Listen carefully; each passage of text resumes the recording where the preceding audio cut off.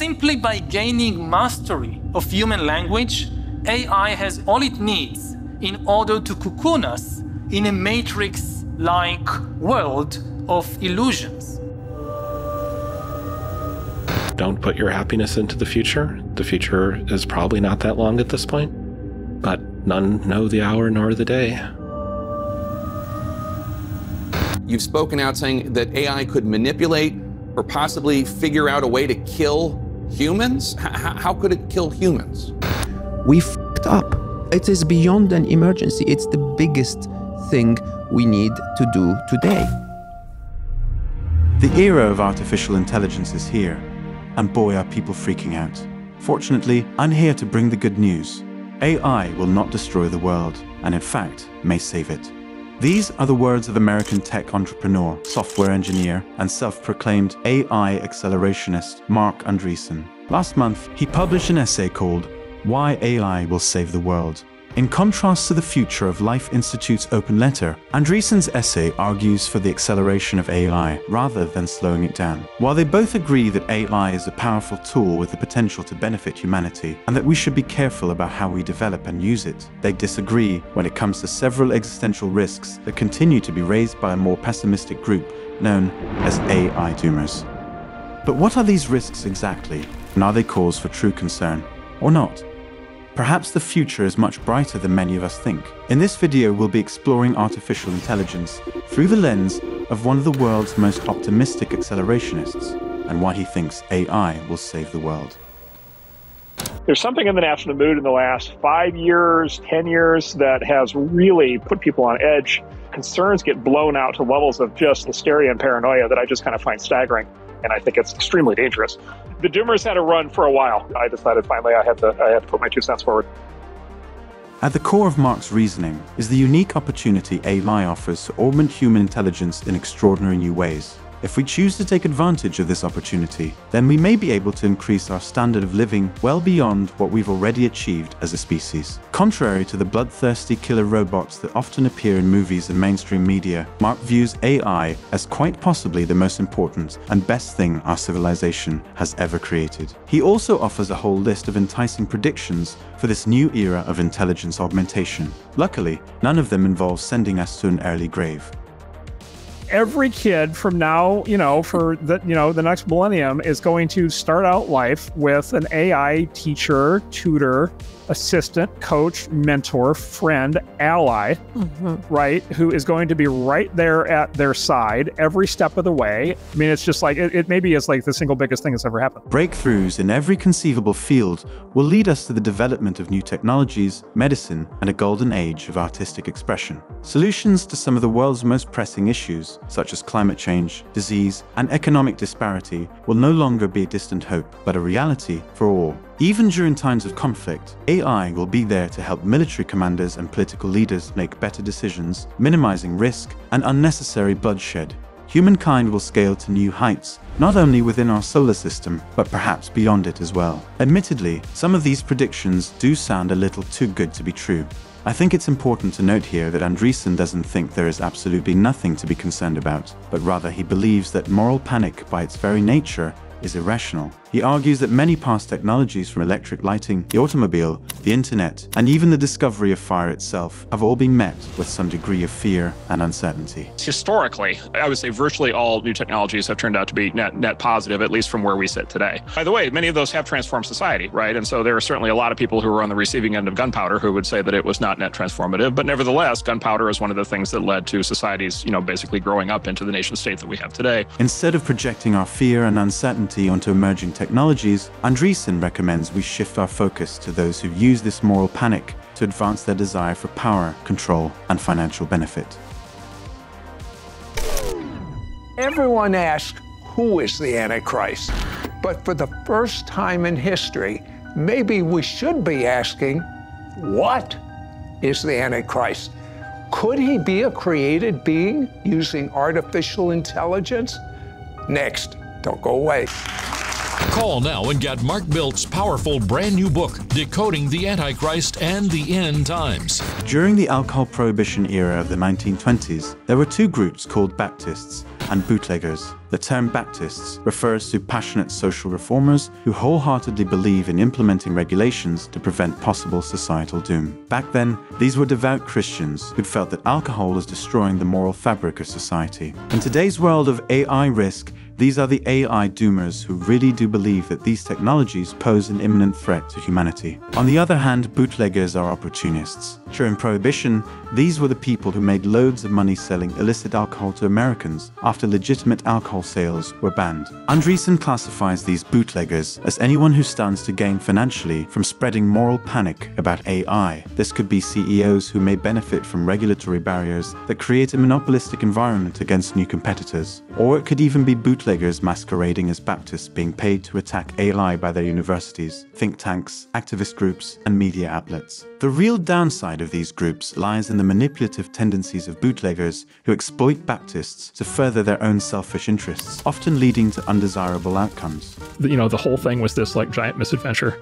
The Baptists got taken advantage of by the bootleggers, and the bootleggers got what they wanted, and that was that. The same two categories of folks are now sort of suggesting that the development of artificial intelligence should be regulated. 100%. Yeah, it's the same pattern. And the economists will tell you it's the same pattern every time. Like, this is what happened with nuclear power. This is what happened, which is another interesting one. But like, yeah, this happens dozens and dozens of times throughout the last 100 years. And this is what's happening now. So what are the real risks to developing AI, according to these Baptists and bootleggers? Are they right or are they wrong? Risk number 1. AI will kill us all. Whether it be the Greek myth of Prometheus, Frankenstein, or the Terminator himself, the fear that technologies of our own creation will rise up and destroy us is deeply ingrained in our culture. Andreessen argues that these interpretations portraying AI as potentially destructive often overlook its transformative benefits and appeal more to emotional distress than rationality. He argues that AI fundamentally is a non-living construct of code and mathematics, built, owned, used, and controlled by humans. The notion that it might suddenly develop its own consciousness and try to kill us is nothing more than superstition. Even so, there are firm believers in the killer AI theory who advocate for extreme measures ranging from development bans to calling for full-on military airstrikes on data centers. Their arguments often boil down to, you can't prove that it won't happen, which Andreessen views as entirely unscientific and a call to unnecessary violence without being able to prove these claims through testable hypotheses. This is what cults are. This is how cults form, as they form around some theory of the end of the world. And so the People's Temple cult, the Manson cult, the Heaven's Gate cult, what they're all organized around is like there's going to be this thing that's going to happen that's going to basically bring civilization crashing down. And then we have this special elite group of people who are going to see it coming and prepare for it. It's all future hypothesizing. It's not science. Risk number 2. AI will ruin our society. The second popular existential risk suggests that AI could disrupt our society, causing extensive harm without necessarily leading to human extinction. The fear shifts from killer robots to the spread of hate speech and misinformation. Recently, the focus of these risk discussions transitioned from AI safety to AI alignment, which is more concerned about societal damages than causing physical harm. But if AI needs to be aligned, whose values exactly should it align with? Andreessen draws parallels from social media to offer further insights. Social media platforms have been under massive pressure from governments and activists to restrict, ban, censor, and otherwise suppress a wide range of content for many years. He believes the same concerns over hate speech and misinformation are being directly transferred from social media to this new frontier of AI alignment. From these ongoing disputes, known as the social media trust and safety wars, he comes to two conclusions. First of all, unrestricted free speech is unrealistic, as some content is universally deemed illegal or inappropriate and therefore requires restrictions. Secondly, once a framework for restriction is established, an array of organizations will start demanding increased censorship. From his perspective, the slippery slope from selective regulation to excessive censorship isn't an exaggerated fallacy, but a realistic inevitability. Look, would I like to live in a world in which, like, everybody was nice to each other all the time and nobody ever said anything mean and nobody ever used a bad word and everything was always accurate and honest? Like, that sounds great. Do I want to live in a world where there's like a centralized thought police working through the tech companies to enforce the view of a small set of elites that they're going to determine what the rest of us think and feel? Like, absolutely not. Risk number 3. AI will steal our jobs. According to research conducted by Oxford University, nearly half of all current jobs in America, 47% of all our jobs, 47% of U.S. jobs in the next decade or two, according to researchers at Oxford, will be replaced by robots. Despite historical evidence showing that significant technological advancements typically lead to job creation and wage growth, moral panic directed towards mechanization, automation, and computerization causing widespread unemployment has persisted for hundreds of years. Andreessen explains how this fear of automation is based on what's called the lump of labor fallacy. And this is sort of the fallacy that there's only a fixed amount of work to be done in the world, and it's all being done today by people, and then if machines do it, there's no other work to be done by people. And that's just a completely backwards view on how the economy develops and grows, because what happens is not, in fact, that. What happens is the introduction of technology into a production process causes prices to fall. As prices fall, consumers have more spending power. As consumers have more spending power, they create new demand. That new demand then causes capital and labor to form into new enterprises to satisfy new wants and needs, and the result is more jobs at higher wages. Andreessen points to this quote from American economist Milton Friedman and reassures us that despite increasing efficiency and productivity, the market will never actually reach a point of full satisfaction. Therefore, the introduction of artificial intelligence in labor has the potential to spark a new age of unprecedented economic prosperity. Costs of goods and services will decline towards zero, enhancing consumer welfare and spending power in the process. This will ultimately encourage entrepreneurs to innovate and employ people to meet this never-ending demand. Risk number 4. AI will lead to crippling inequality. The idea that AI development might lead to job losses and wealth inequality is similar to a central theory of Marxism. However, unlike Marx's assertion that the bourgeoisie would hoard the societal wealth, Andreessen explains that in reality, companies are actually incentivized to do the opposite. The way you make the most money in any business is by selling to the largest market you can possibly get to. The largest market you can possibly get to is everybody on the planet. And so every large company does is everything that it can to drive down prices to be able to get volumes up, to be able to get to everybody on the planet. Tesla's strategic price reduction strategy is a prime example of this phenomenon. Elon Musk maximized his profits and became the wealthiest person in the world by catering to as broad a market as possible. First, he built an expensive sports car. He then invested those profits into building a more affordable car, only to reinvest that money again to build an even more affordable car. Andreessen does not dispute the fact that inequality is a serious issue in our society, but that it's simply not being driven by technology. On the contrary, it's being driven by the sectors of the economy that are the most resistant to new technology and that have the most government intervention. The actual risk of AI is not that it will cause more inequality, but rather that we will not use it as a means to reduce it. Risk number 5. AI will lead to bad people doing bad things.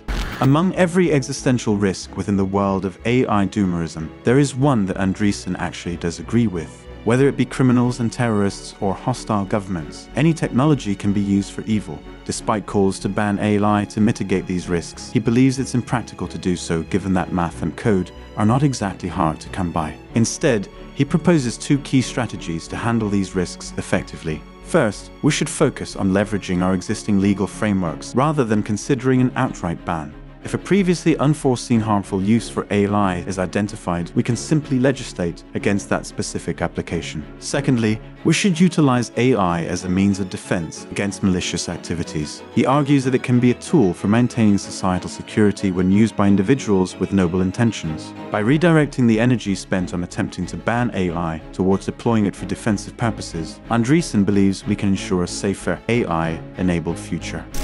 Number 6. The ultimate risk. There is one final AI risk, which Andreessen firmly believes is far more threatening to the future of humanity than anything else we've covered so far. The single greatest risk is that China wins global AI dominance, and we, the United States and the West, do not. The Chinese Communist Party already has a well-documented history of using AI-powered technologies such as face and voice recognition, social media monitoring, and DNA collection to surveil its citizens, suppress opposition, track religious minorities, and control the flow of information wherever they deem necessary. But that's not all. They have a completely publicized plan for what they're going to do with AI, and it is not what we have in mind. And not only do they have that as a vision and a plan for their society, but they also have it as a vision and plan for the rest of the world. Their plan is what? Surveillance surveillance. Yeah, authoritarian control and surveillance and enforcement, social credit scores, and all the rest of it. You are going to be monitored and metered within an inch of everything all the time, and it's going to, it's basically the end of human freedom, and that's their goal. And they justify it on the basis of that's what leads to peace. Both the Chinese state and the American state have decided that AI and autonomy are the future of warfare. The private sector in China is owned by the public sector. It's owned by the Communist Party, and so they have the advantage that they can directly control the entire productive capability of their system against their military needs, which is what they're doing. We don't have that. We have at least in theory a free market system. Historically, the U.S. system has led to a much faster rate of innovation than the centralized Soviet system did or the centralized Chinese system has. My argument is just very straightforward, which is we should unleash the animal spirits of our private sector and our defense sector in the same way we did during the Cold War. We should have an absolute determination to just completely swamp the Chinese centralized system in terms of the quality of our AI. Allowing irrational fears of bloodthirsty, job-obliterating, or disparity-inducing AI to hinder our progress could actually be the very opposite of what leads us to safety in the future. Like it or not, a new era of artificial intelligence is here. Of course, some of you may not agree with Marc Andreessen's take on the future, but personally, I'm glad that there's an open dialogue happening between people in the community. As these technologies reach new levels of complexity and sophistication, we should always be mindful to never isolate ourselves from alternative viewpoints based on philosophical or moral affiliations. This will only become increasingly counterproductive when trying to find solutions to future problems. Some days I feel more like an accelerationist, and other days I feel more like a doomer, or even a combination of the two. But the more I learn about AI, the more I realize that nobody actually knows what's going to happen next. If I've learned anything from Marc Andreessen, it's that we should never let fear control our future. Fear is the mind killer. If you've made it this far, we really appreciate your support. Comment below with the word 100% so we know you've watched the entire video. To learn more about artificial intelligence, science and technology, don't forget to subscribe, and while you're at it, why not watch our next video here?